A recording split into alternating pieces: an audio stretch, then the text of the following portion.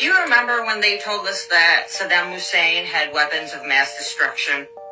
And that's why they went in with the Allies and invaded? What if I tell you that the reason was something else?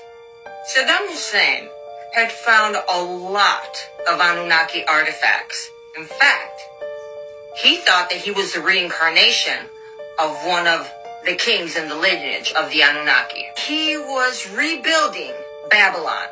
He also was building a theme park with the Anunnaki theme, this magnificent structure. And it was said that within these artifacts, there was also a Stargate. I was living right near the NATO base. Because I spoke English, whenever I'd go out and there were the guys from NATO and stuff, the soldiers, we'd talk a lot. I came to become friends with a lot of them. But it was confirmed to me that they were like, we're not going after weapons, we're going after the artifacts. And that always stuck in my mind for years and years to come. Artifacts. At the time, I didn't know what Anunnaki and the Anunnaki Chronicle and history and the scriptures were.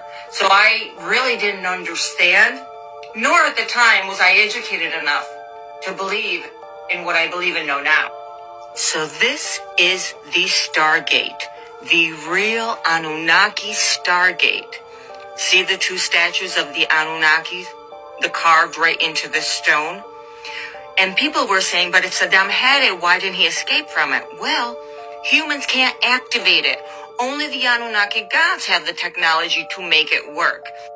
This is just like this TV series of Stargate 1 with MacGyver.